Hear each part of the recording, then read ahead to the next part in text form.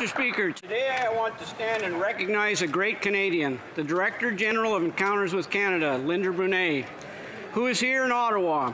Encounter is the largest student exchange program in Canada. Ms. Brunet has been the Director General of Encounter since 1999. Her leadership has made a real difference in the lives of over 100,000 young Canadians. As a volunteer for Encounters, I've seen firsthand the incredible work she is doing. Every year, thousands of youth are afforded the opportunity to visit the National Capital, learn about our Canadian institutions. Current members of the Parliament, including Calgary Nose Hill, Milton, Fredericton, Gatineau, Surrey Centre, Central Nova, Sturgeon River Parkland, are among the alumni of this great program. Ms. Brunet has been pivotal in ensuring Encounter stays a dynamic, exciting experience for young Canadians.